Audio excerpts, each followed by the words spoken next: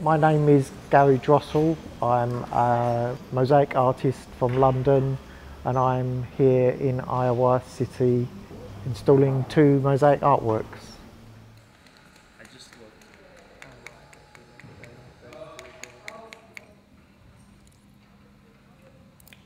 On the first level is just as a kind of depiction of Iowa City with the river running through it, and this idea that we've had these floods and occasionally the river bursts out of its boundary and that kind of idea. But also the river of life, which is the theme.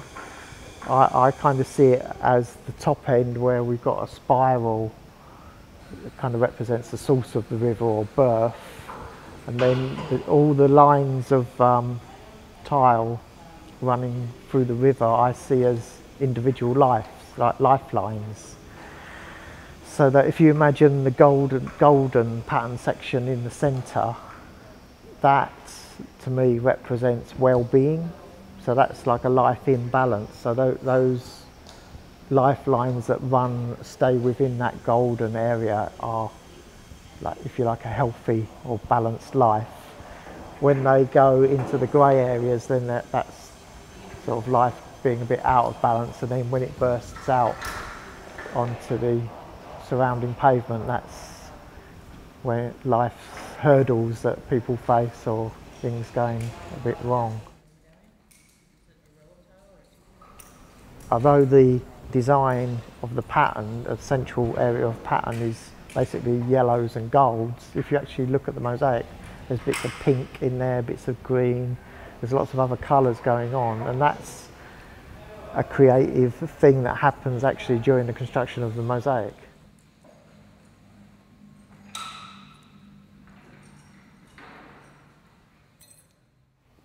The second mosaic, the theme for that is movement and vitality, and that's a figurative mosaic that depicts figures moving around in this kind of vortex of energy and dynamic sort of movement. The figures are based on the activities that go on in the centre. So there's a dancer, a diver, climber.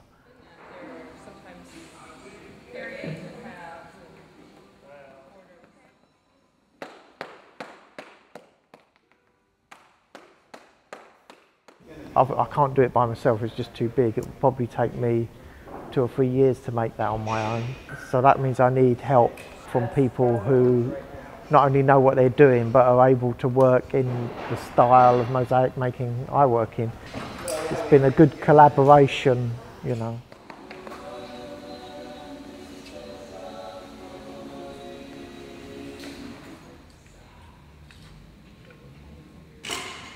It always amazes me how similar to the design it looks.